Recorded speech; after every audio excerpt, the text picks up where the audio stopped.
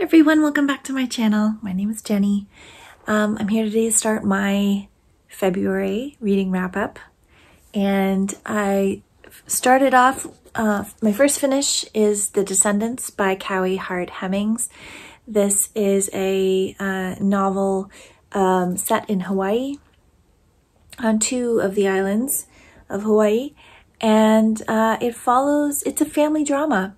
So I had seen the film starring George Clooney years ago when it came out, but I don't think I remembered a ton about the plot.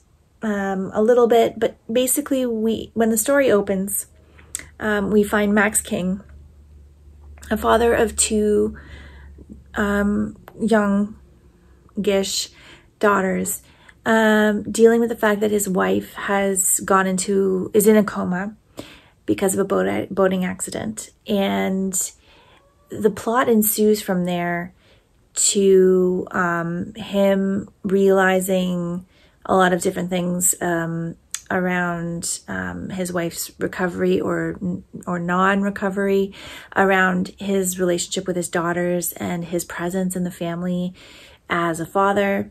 And at the same time as this is going on, he's also dealing with the fact that he has a land trust that is coming due, and he's supposed to make a decision about selling this piece of land that was bequeathed to his family by his ancestor, who was a Hawaiian princess who married a settler man.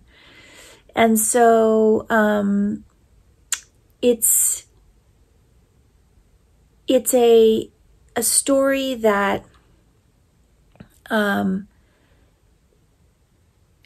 found it very, very compelling story. It's a story about a person trying to come to terms with huge changes in his life, huge upheavals, and things are revealed along the way.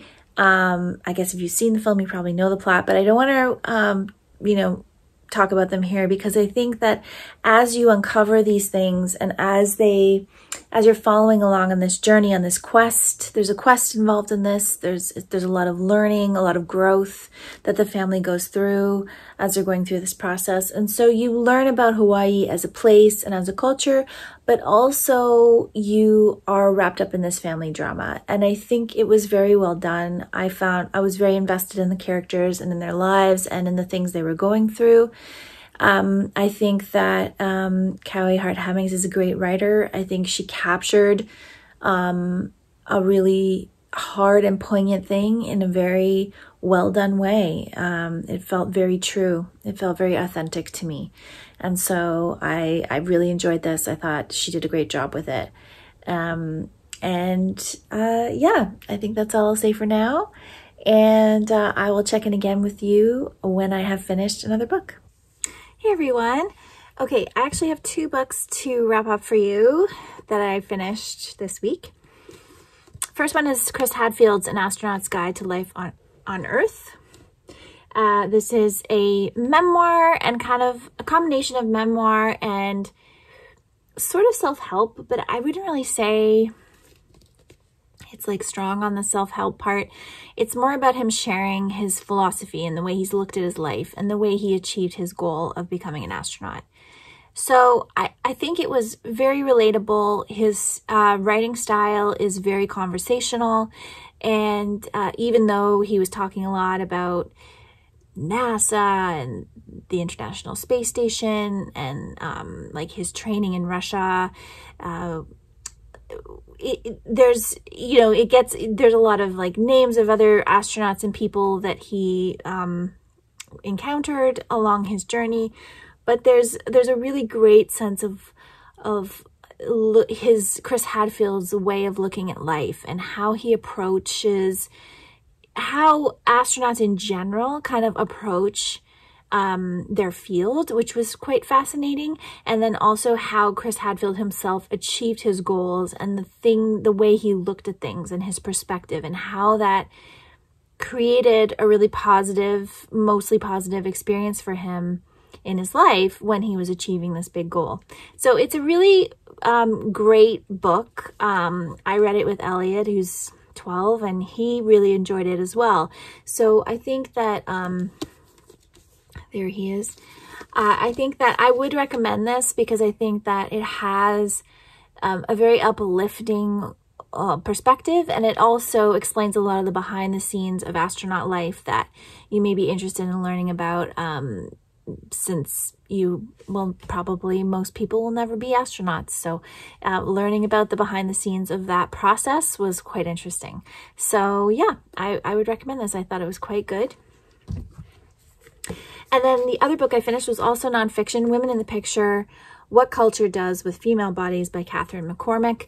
This is a wonderful piece of feminist art history literature, but also just feminist literature in general, I would say, because this is about art history, but it's about how art history relates to the way that women are perceived in our society, and also the way that our culture has been constructed in order to keep women in certain categories.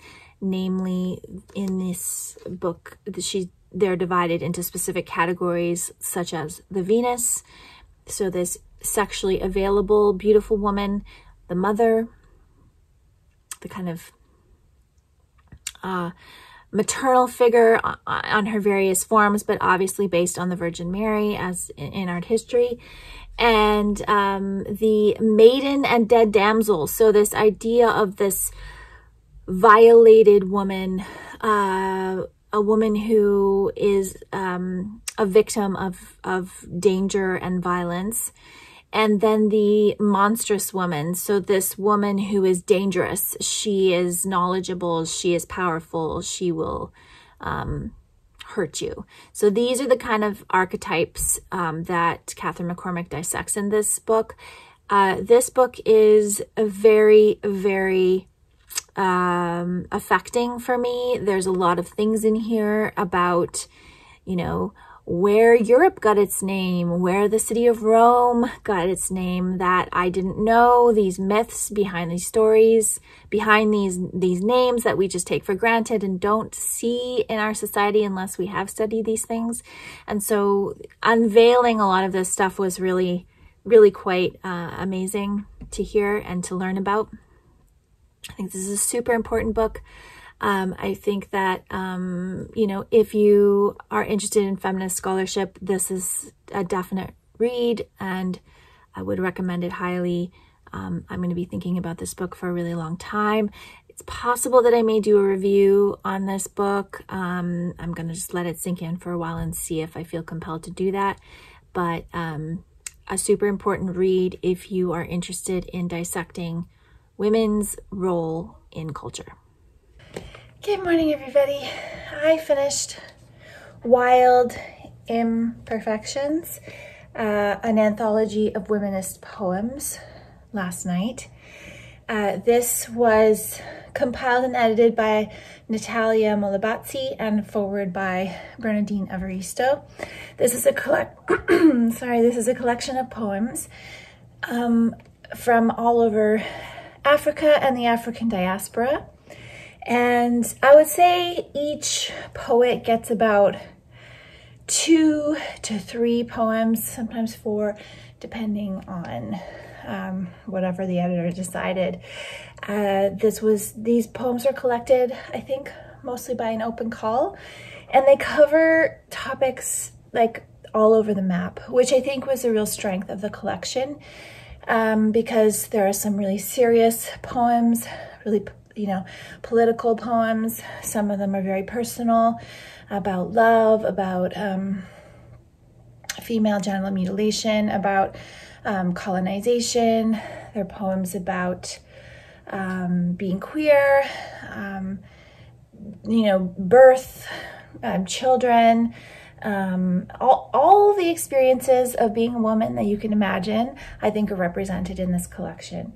I thought there were some amazing poems in here, and I thought that it was a very mostly well put together collection. I did find near the end I found it a bit long. So maybe for me, if there could have been maybe 5 to 10 less inclusions, just to keep it a bit more, I don't know, it just started to drag a little bit near the end for me. Not because I think the quality of the poems lagged, but more just because it's, I don't know, I'm not exactly sure what that feeling came from. So I thought I would read you 2 of the poems in here just to give you a sense. I mean, it's hard because, like I said, there's different poets, so they have different narrative voices, and they have a different kind of vibe, but they do flow really well throughout the collection. So this poem is by L.B. Williams, and it's called Little Black Boy. Little black boy, what name do they call you by? Is it Malcolm, Martin, Nat, or do they use your surname, Mandela, Sobukwe, Biko? Is it the commoner's name, thug, gangster, incorrigible? Is it your American name, slave, N-word, coon? Is it your school name, hopeless, dumb, disrespectful? Or is it your institution name, inmate, criminal, convict? Little black boy, I sometimes wonder why they just don't call you the name your mama gave you, love. So I thought that was beautiful. Obviously, this is a poem about men written by a female identifying person, but I still thought it was very, very affecting and powerful. And then, oh yeah, I really liked this one. This is Diana Ferris. My mother was a storm. My mother was a storm, a sky filled with dark clouds. She could threaten or burst open. She gave warnings before she lashed, her thundering tongue, uprooting old dead trees, theories. My mother cleaned with an iron duster. She swept away all dirt and falsehoods. My mother risked having her name tarnished, but could not be tamed. I did not want to see her rain down so freely. She had to stop before it became too wet. I feared her drowning. I feared those floods that made me gasp for air. I thought my mother was too intense a winter, knew she carried a summer, but one in which flash floods hid. Oh, but how I long for that storm now, a fierce and all-encompassing one. These days in which hard rocks bash, tear at skin and soul. I wish my mother could enter the sky and with an angry wind gather the clouds, rain down hard and dissolve those rocks so intact, so smug. Today I need my mother. I thought that was really beautiful. So yeah, this is a really great collection. I would highly recommend it if you like poetry. And they also do a, at the end, they talk about all of the poets and give a little biography so that if you were searching out poets, you would be able to find more information about them. So very good collection. And I'll check in again with you when I'm finished another book. Hey everyone. So I finished The Known World by Edward P. Jones, and I read this with Dee Dee from Brown Girl Reading and her Read Soul Lit Read Along, which happens in February and July each year. So this book won the Pulitzer Prize in 2003, I believe. No, wait, that's wrong. Not 2003. I think this was published in... Oh, it was published in 2003, so I think he probably won the Pulitzer Prize either that year or the year after. Okay, so this is a super unique novel. I doubt you ever read a novel similar to this. The storytelling method that Edward P. Jones uses starts off with a lot of characters. First of all, there's multiple characters in this story, and I wouldn't say there's necessarily a main character, but there's a lot of anchor characters that you follow throughout the story. It's set in Virginia, in a fictional county. Apparently, Edward P. Jones used a lot of the he made this up in his imagination. It wasn't something that he did a lot of research on, but the way he presents the story makes it seem like there's historical records that he's referring to about the characters and the people.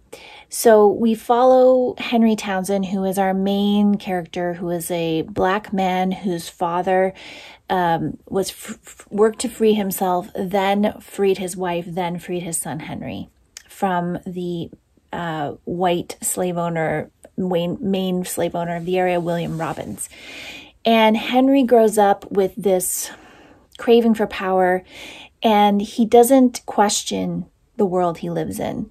The Known World is a very apt title for this book because all of the characters, you experience the world that they live in and the world that they see and the potential of the world that they see through who they are as characters in the book. Henry does not want to change anything. He just wants power in the world that he's in. And he therefore goes on to purchase land with the help of this slave, of his former owner, who likes him, who takes a shine to him, he treats him like a pet. He also purchases slaves, and so he is a black slave owner. So, I don't think this is something that's covered a lot in the history of slavery, so I found that very interesting. And so you see a whole echelon of society, a whole class of society based on the people living in this county, from the white slave owners, and then William Robbins also has a black woman that he has children with, and he likes those children and better than his other child, and so he favors them and he gives them privilege. And so there's colored people in this county who have privilege, and it goes on down the line to slaves. And so it's a study of class. It's a study of a system of the system of slavery and how it functioned in many different aspects of society. It's a story of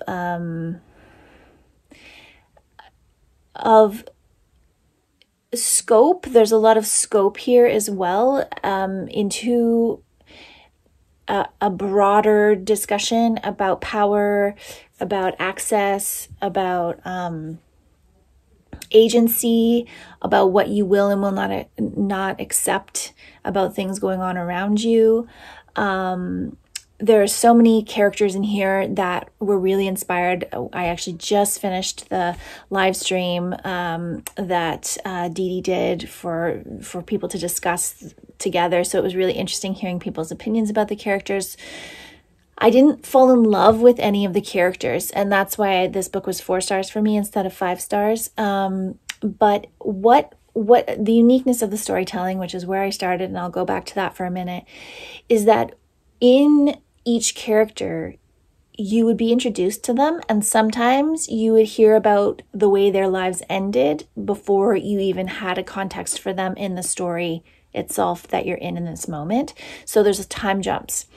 But the way he does the time jumps, is kind of short story-like, but it's also, it's very affecting in some ways, because there's something kind of satisfying about knowing the end of a character when you just met them.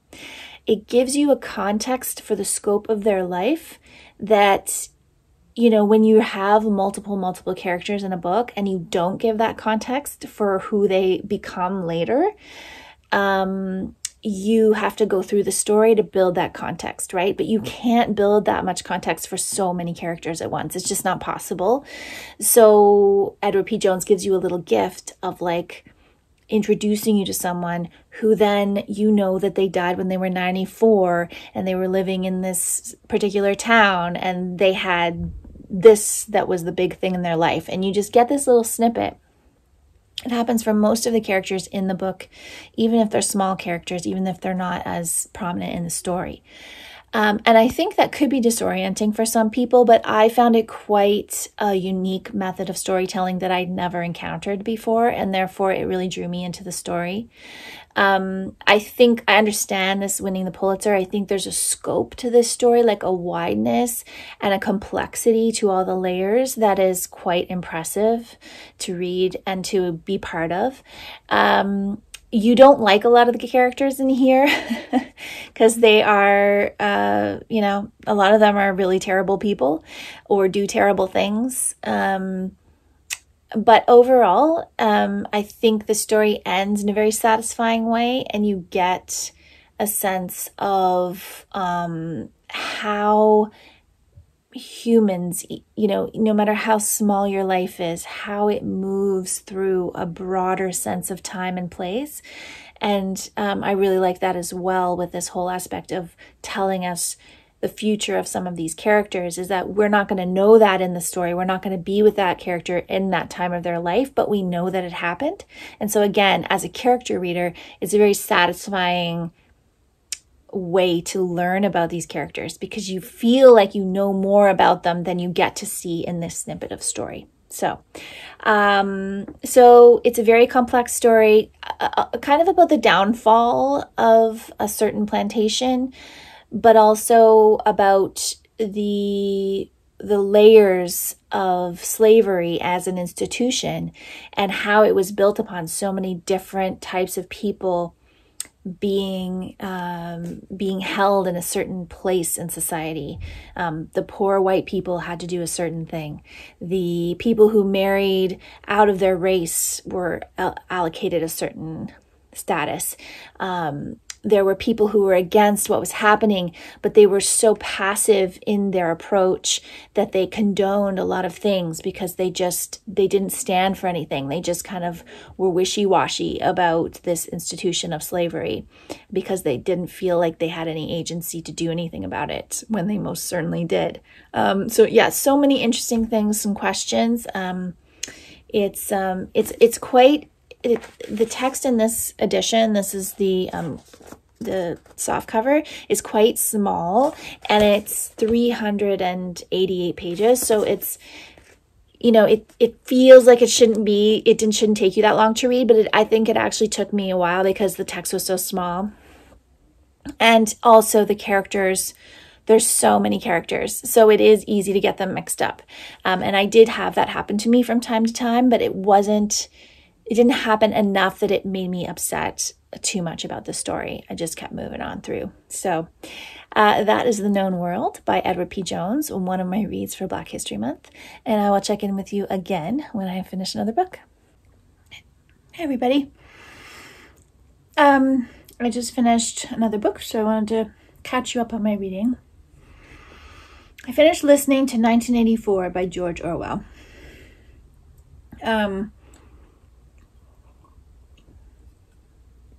I found the audiobook on Spotify, and so tried it out on there.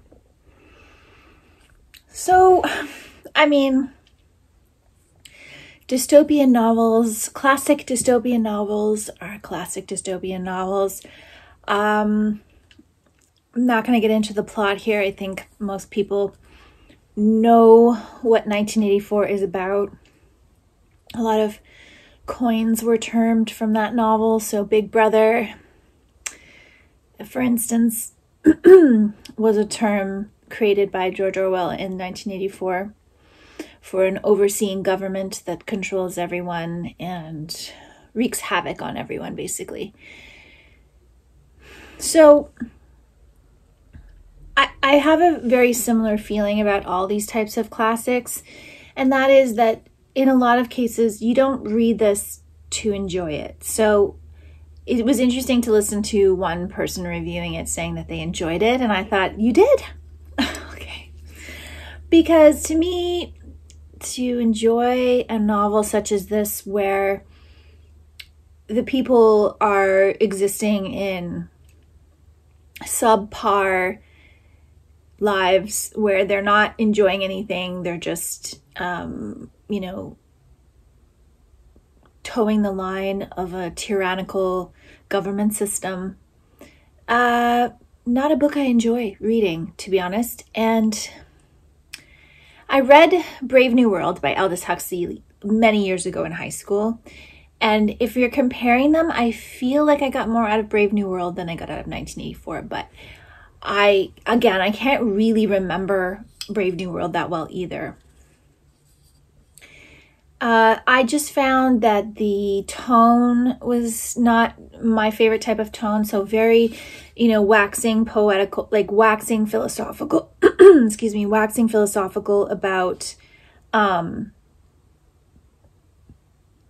the system and the ideas behind the system. There was, portions of chapters where Winston, our main character, is just reading the book about Big Brother and about Big Brother's philosophies. And, you know, there's not it's about ideas. It's about the extreme of humanity and humans pushing other humans to terrible ends. And so it's about brainwashing. It's about propaganda. It's about power. So, I mean, I'm glad that I listened to it on some levels, because now I know what that novel is and what it's about. I can understand the references if people make references to them. I read this basically because of the retelling that has come out called Julia, written from Julia's perspective. And I do feel interested in reading Julia's perspective. And that is because 1984 is not a feminist novel. I found it, you know, had a lot of misogynistic tone to it. A lot of the women were described very harshly. Julia was beautiful, but then once she had gone through torture, she wasn't beautiful anymore. She was cold and cadaver-like. I mean, the men weren't described in glowing physical terms either, but there was just, I think when you're reading from a male perspective, and you know, there's always a comment about the quality of the women's breasts and different things like that. Like, I find that frustrating because, you know, when you're reading the character Winston describing a male character, he's not referring to the same physical quality on every single man, whereas with a woman, it always becomes about what her breasts are doing in relation to the rest of her body. So if she has perky breasts versus, you know, pendulous sagging breasts or something like this, like those types of things are not things that men writing in the 1940s were thinking about, you know, in terms of their female readers and how they would react to that. So I'm not expecting there to be, you know, like an equal representation for the women here, but I'm interested in the idea that someone is taking that story and making it feel more feminist in its tone. So that's 1984. I don't, you know, I read it. Is it a brilliant novel to me? No, it's not. But I understand why it is to other people. I understand, you know, where it sits in the lexicon here. But I just don't. The things that I get out of books are not these things. They're not about ideas, and they're not about pushing the envelope. I thought it was a very, like, listening to someone endure torture for chapter after chapter is very difficult, and the ending was, you know, didn't surprise me at all. I thought the ending was fitting for the rest of the novel. It made sense in terms of what had gone on the whole time. Like, there's not going to be some miraculously happy ending in a story like this. There can't be. There's no happiness anywhere in the story. No one's happy. How could there be a happy ending? So I wasn't expecting that. And I felt like Room 101 was an obvious thing. Like, what happened in Room 101 was obvious, and I felt like maybe it was a bit too obvious for me, a bit too like, oh yeah, this is the last thing. This is the last stand, and because ultimately I didn't even really believe the relationship between Winston and Julia was very strong in the first place. I don't know. To me, like, they didn't have a great love story. It wasn't like some sort of a beautifully constructed, you know, connection between the two of them. It seemed rather pedestrian. It seemed rather, you know, it seemed like an idea. It seemed like they liked the idea of loving each other. And then this idea of breaking that love was somehow the last vestige of power. to be able to change someone's internal feeling, to be able to alter how you feel inside of yourself is the ultimate show of power, right? That's the message of the story. It's horrific and terrible. And that was its message. So anyway, those are my feelings about 1984. I read it, I listened to it, and I was very relieved when I didn't have to listen to it anymore. And I'll be back and check in again when I've got another book finished. Hey everyone. So my last finish of February was going to be Winter by Ali Smith. So my initial idea was to read her whole quartet in each season as I go, like the way she wrote them, because she wrote them in kind of like a year consecutively and published them really fast. I don't know if I'm going to do that because I've read autumn and winter now. I think I might take a break and read spring and summer next year or something. I'll wait and see. I'll wait and see how I feel. The interesting thing about Ali Smith's writing to me is that I find a lot of it off-putting initially, but if I stick with it, I do find that I enjoy overall a lot of aspects of her writing. She focuses a lot on artists and works art into her writing, which I find very satisfying. Some of her wordplay, she loves to play with words, which to me at times I find tiring because I don't always necessarily get those things, but when I do get them, I do find them quite enjoyable. And then the way she writes characters, the way you know characters, it's not completely satisfying to me because I always want a bit more than she gives with her characters, but she can still draw, you know, interesting people that I end up wanting to know about and read about. So usually there's one character that pulls me through, and then the other characters flesh out and grow more as the book progresses. So this is set at Christmas time, but it jumps back and forth in timelines. I think there were a lot of references in here to A Christmas Carol. So this idea of a ghost, this idea of moving back and forward in time to create change in your life is definitely a theme in this book.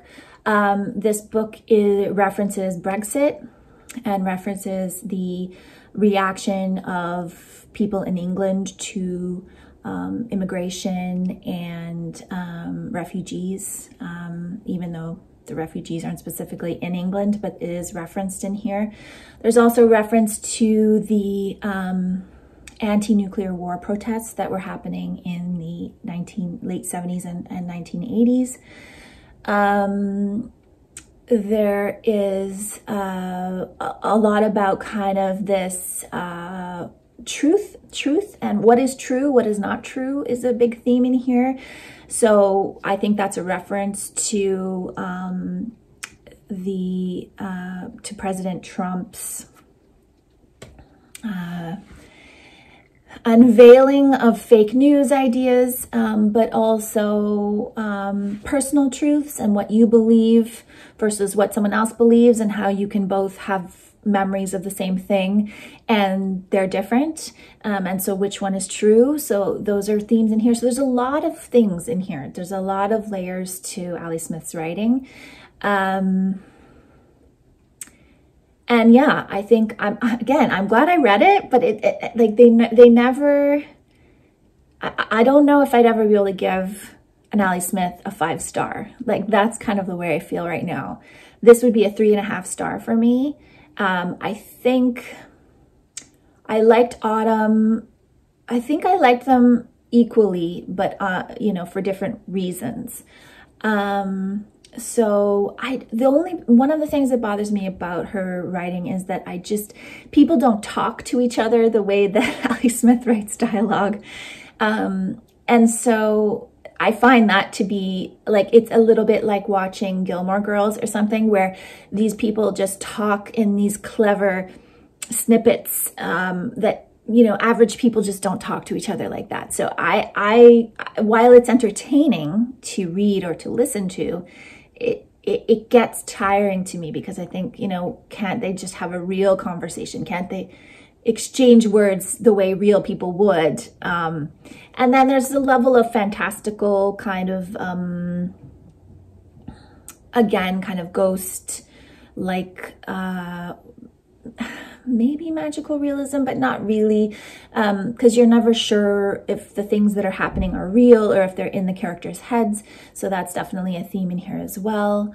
And so this is, I mean, if you're looking for a book to read around Christmas time that references Christmas but isn't too holiday based, then I think I would recommend this one. I didn't realize it was more Christmas based, so that's why I read it in February, but that's fine.